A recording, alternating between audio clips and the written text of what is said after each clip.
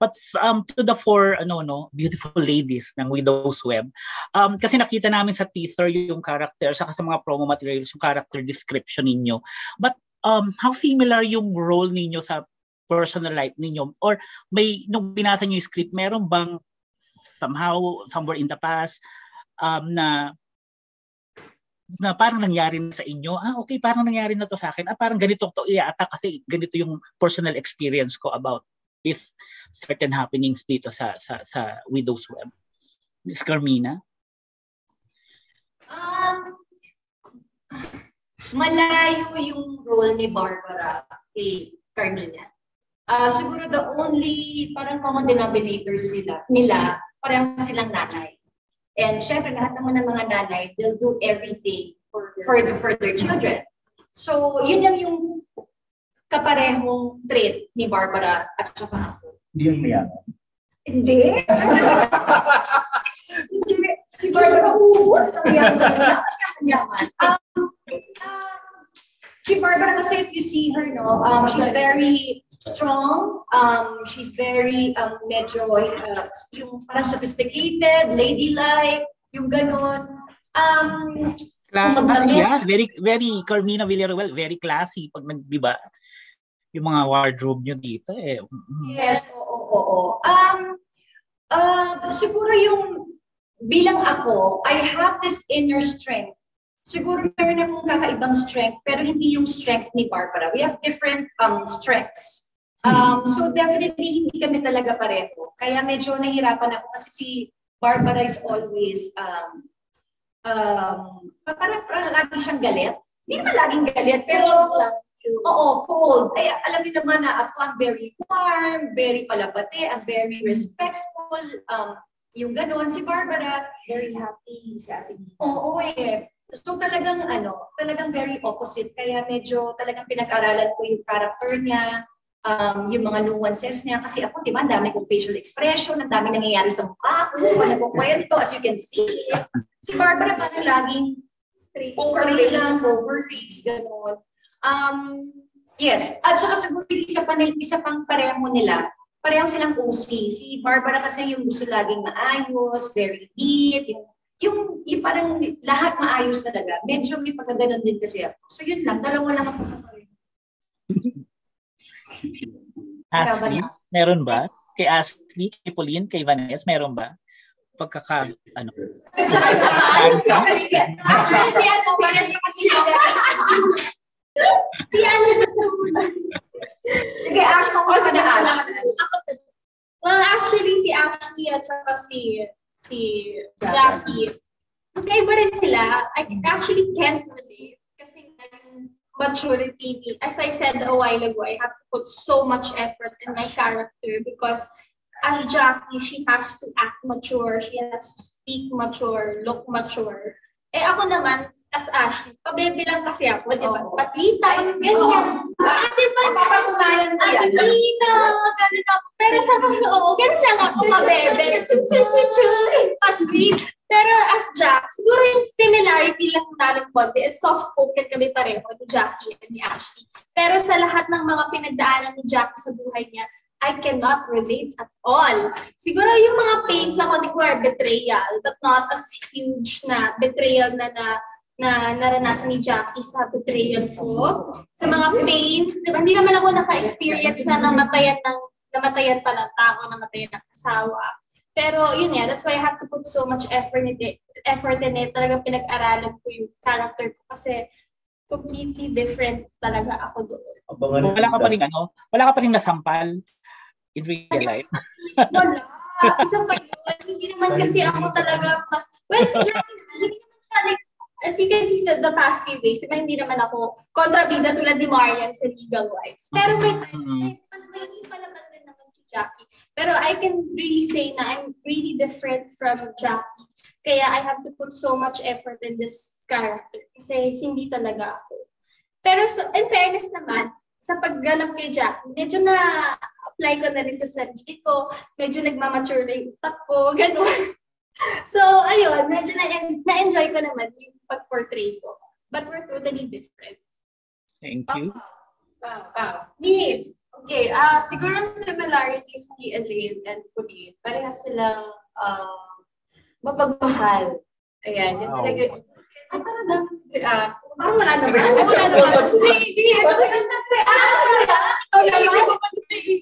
Nakikinig ako ito lang. okay. Wala. Hindi kayo pinarinig si Pauline. Hindi natin narinig. Parang nakalunang pa ako. Sige, ulit mo. So, similarities si Elaine sa ni Pauline, parehas silang mapagmahal.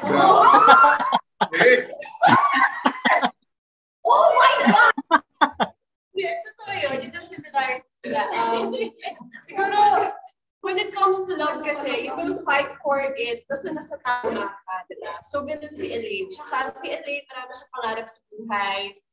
Gagawin niya talaga lahat para matupad, para magawa niya lahat ng goals niya sa life. So, ganun din si Pauline. Yung similarities namin. Pero siguro, ang hindi lang namin ang pinag-iba namin ni Elaine and Pauline, siguro yung pinagdaanan ni Elaine sa buhay. Hindi naman ako umabot sa level ng pain ng gano'n na pinagdaanan ni Elaine. So, yun yung pinagkaiba namin dalawa. Okay. Okay ka na? Yes. Ako ulit. So, yung sa akin naman, sobrang magkaiba din si Hillary at saka si Vaness. Although, ang magkapareho lang kay Hillary at saka kay Vaness is, si Hillary meron siyang stepdaughter. Ako, meron din akong step.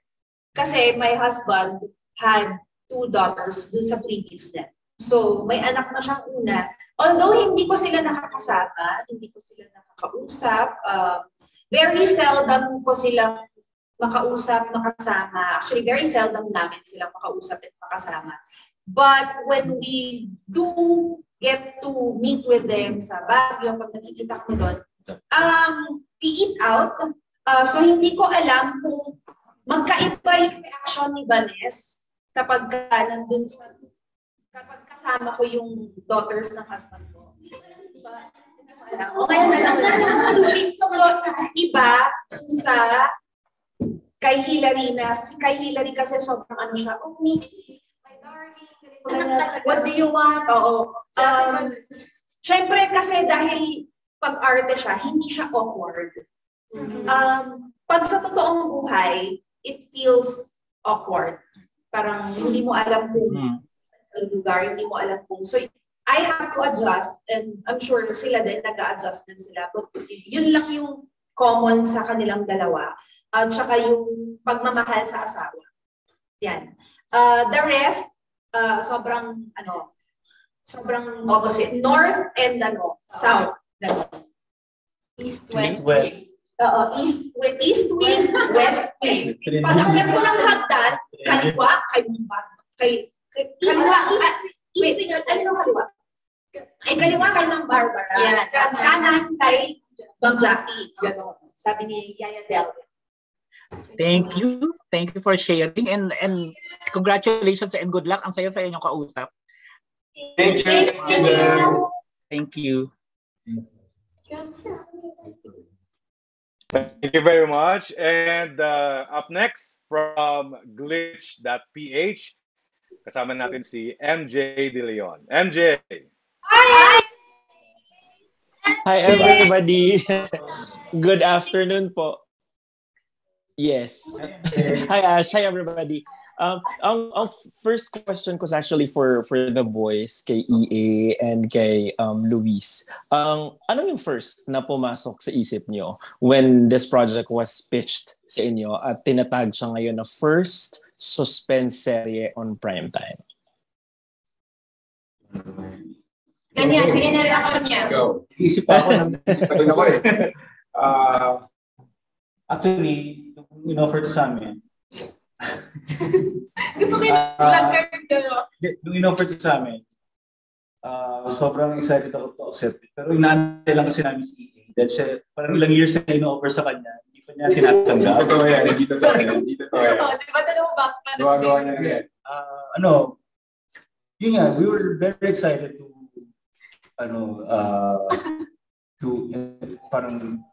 be in this very parang suspense area na project, very hindi naman idealistic pero parang huge project. Very huge project na GMA. Very big project na Spencer. Kasi I think this is the first talaga na from beginning to end na yung ano talaga kayo, hindi hulain, papag-solving kayo ng mystery. So, pag-i-acting namin dito dapat calculated and medyo pag pinag-iisipan, hindi lang sa basta parang i-act mo lang. We were well guided and nakatulong din yun yung historical because doon namin na ano yung buong story na basta na pag-usapan. Ako naman, grateful ako syempre sa Jimmy and kay Miss Helen dahil pinagkatiwala nila sa akin itong role ni Frank. Sabi ko nga, nung tinanggap ko itong project na to, talagang gagalingan ko. Kapag ibabalik ko lang yung trust na binigay nila sa akin. Ayun, sana hindi ko sila mabigo. And syempre, excited din ako kasi, yun nga, first suspense serie. Para sa akin, nakakatuwa kasi kung hindi nyo lang napansin na, ako kasi maraming nagsasabi sa akin, parang sa lahat ng mga first ng GMA, kasama ako. So I'm very grateful to GMA. Talagang hindi nila pinapabayaan yung career ko sa Sparkle Artist Center. So ayun, happy and proud of this project. Sa Pipito, unang kwento, mga groundbreaking na shows kasama. Ayan, that's very nice. Thank you, boys. By the way, congratulations kasi first 2 days or first 2 episodes pa lang. Sobrang nahook na yung entire household namin. Pati yung nanay ko, tinitigil niya lahat just to watch Widow's Web. So yan, congratulations. My next question is for the girls, kay Vaness, kay Ashley, kay Pauline, and of course kay Miss Carmina. So I'm so sorry, medyo ang saya niyong kausap, pero medyo serious itong next question. Kasi the show revolves around, false accusations, mga allegations, kung sino ba talaga yung pumatay kay Alexander Sagrado. Relating this to real life, like in your own little way, how are you handling fake news or misinformation? The fake news, this misinformation. Thank you for that wonderful question. So I'd like to take my candidate number one. For me, when it comes to fake news and yung mga misinformation, ganyan, I don't take it seriously. Hindi totoo, bakit ako mag-react? Siguro yung mga taong nagkakalat ng fake news, tsaka nagbibigay ng wrong information, hindi sila masaya sa buhay nila. Kaya marites sila na walang magawa sa buhay. Kaya nagawa ng mga ganyan-ganyang balita or kwento. Kung if ever man, I get to experience, experience ko naman na siya before. What I do is, I ask that person first. Like, kunyari, may naglabas ng fake news. Sabihin, sabi ni Ash, ganito daw si Vaness. May message ko si Ash. Tatanungin ko siya, Ash, may nakarating sa akin, ito daw yung sabi. Totoo ba? So, hindi ko siya i-confront in a way na hindi ko siya i-confront. Kakausapin ko siya, itatanong ko, i-confirm ko kung totoo ba.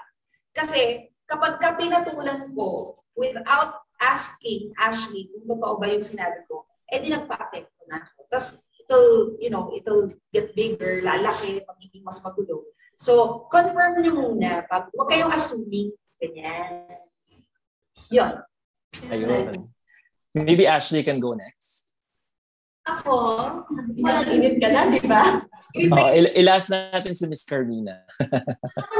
Actually, 4 years ago, naka-experience ako ng fake news na medyo na-apektuhan ako. When I read it, na parang hindi naman to totoo kasi pinaghirapan ko naman siya. But then again, I learned how to not take it seriously. And wala, denied ko na lang. It's basically same as people bashing me. Yeah. But kung pa naman, di ba, it's But ako mag-focus sa negativity ng tao. I know myself. The people around me knows who I am. So mag-focus na lang ako. Hindi ko kilala yung mga taong nag-spread ng fake news. At wala rin akong balak kilalanin ko sila. So I don't wanna waste my time, absorbing it. So goodbye and then baka. Oo. Thank you! And then Pauline, sige. Thank you, Ashley. Si Pauline. From Marikina City! Okay. Charay. Ako naman kasi, I try not to, ayun din, kaya ni Ash, hindi mo kailangan seryosohin yung mga fake news ngayon. Fake news nga eh. As long as kilala mo yung sarili mo. Kilala. Wow. Nakilala ka na. Grabe. Pero si Ellie, as long as nakilala mo yung sarili mo, alam mo yung totoo, you have your pure heart, alam mo totoo ka sa sarili mo, totoo ka sa kapwa mo. Ako, hindi ko na pinapansin yung mga fake news din. Kasi ako ayoko nang nagiging negative. Nagkakaroon ako ng negativity vibes sa buhay ko. Gusto ko laging positive. Kasi, yun na nga eh, naaral ko na lang din yung art of death. Yun na yun. Lagi na lang ako dead by every time na minarinisip akong fake news, mga bash na ganyan. Dead man na lang. Kasi wala rin naman akong mabe-benefit sa mga fake news na yan. Iniisip ko na lang din, kagaya ng sabi ni Ate Vaness, baka nga hindi sila masaya sa life nila, kaya pinapakaya naman nila yung buhay ng ibang tao. So, yun lang. Dead man lang ako. So, gusto ko lang happy lang ako and just go with the flow. Thank you, Ms. Pauline. Now, let's go to Carmina Villaruel Legaspi ang strong naman ng mga ang strong ng mga Widow's Web ladies. Pasensya na kasi kasi yung show nyo kasi it's a very intelligent. Hindi, sorry, kasi yung show nyo kasi it's a very intelligent show. Pinag-iisip nyo yung mga tao kung sino ba talaga yung pumatay dito kay Alexandria Sagrado. Maybe I'll rephrase my question for Miss Carmina regarding fake news also, ma'am. Siguro i-rephrase ko na lang. What is your kasi ang Pilipinas at a pivotal stage in our lives right now, di ba? So yung question ko siguro kay Ms. Carmina, what is your advice to people who are using social media to be more discerning of correct information? To what? To use social media, how to use it in the correct. Yes, yun. Ako siguro for one, kasi lahat na tayo nasa social media eh. So we get everything from social media. And siguro ako, before you repost or before you share, make sure na totoo yun. Yeah. Diba? Kasi especially kung kunyari, if it's information about our health or about the pandemic or about our country or about a certain person, so hindi naman ibig sabihin just because nakita mo sa Facebook or nakita mong in-upload ni ganito, ni ganyan sa Instagram, para lang maki-in ka, mag-share ka. So ako, I always confirm, I make sure that it's true. Kasi ang hirap na mapagbintangan ka na, ay kasi nakita ko sa feed ni Carmina, ganto eh. So before sharing and reposting, make sure it's true. And then siguro as naman, kunyari, if you have an advocacy or if you want to share something, let's say kunyari pag meron tayong mga typhoon, mga ganyan-ganyan, mga relief operations, I think it's a great medium for to ask people pledges ganyan, parang it's free, so parang yung advocacy mo pwede mong ilagay doon sa social media, so gawin natin lahat para sa ikabubuti ng lahat ng tao. So yun. Can I add lang, kasi everything is on the internet now. Yes. You can read books on the internet, you can research, you can confirm. So yung bago ka mag-post din online, mag-research ka ng mabuti, intindihin mo ng mabuti yung pinasa mo. Kung hindi mo naiintindihan yung isang post, look for another one na similar, that's talking about the same post, para maintindihan mo siya ng maigi. Hindi kasi maganda yung post ka ng post, hindi mo pala naintindihan kung ano yung pinupost mo. Tapos pag tinanong ka in person, ba't mo pinost yung ganito? Ano bang masasabi mo sa ganyan? Sabi niya, hindi, nirepost ko lang yun. Parang, mo nirepost, hindi mo pala naiintindihan. Yung ganon, so dapat naiintindihan natin lahat or alam natin, hindi natin kailangan alamin lahat. but at least try to understand kung ano yung information, na tamang information regarding life. Kasi available na sa iyo eh. Hindi kagaya noon. Yeah. Mag-encyclopedia ka pa, pupunta ka sa library, maghahanap ka ng libro, yung mga ganyang kakapal na libro. Ngayon, sobrang dali na. So, feed your brain. Ano ka na sabi ni Barbara kagabi? Feed your brain. Fill your mind and fill your book. Ay, fill your bag with books. Yun. Wow. Nakikita kaya ka ng fake news kagabi. Oh, yeah! Fake news kagabi. My God. Nagtitiktok kasi ako. Tapos parang pag-ulit-ulit yung nakikita ko. Tapos sabi ko, uy, buntis kasi ganito. Tapos parang ako, totoo, tingnan yung pala fake siya. So, talagang, Direct Cherry, uy, buntis na si ganito. So, nakita ko sa social media. Ito, legit naman. Yung pala hindi. So, ngayon ng fake news. Pati nga ako napaniwala. Iba na talaga yung social media daw. So, ingat-ingat lang tayo. Correct. So, bottom line lang, you just have to be responsible. I know it's your own page. I know it's your own account. But just be responsible para kung ano man ang maging consequence ng post mo or ng tweet mo, kaya mong panindigan. Yun lang naman yun eh. Kaya mo dapat panindigan. Think before posting.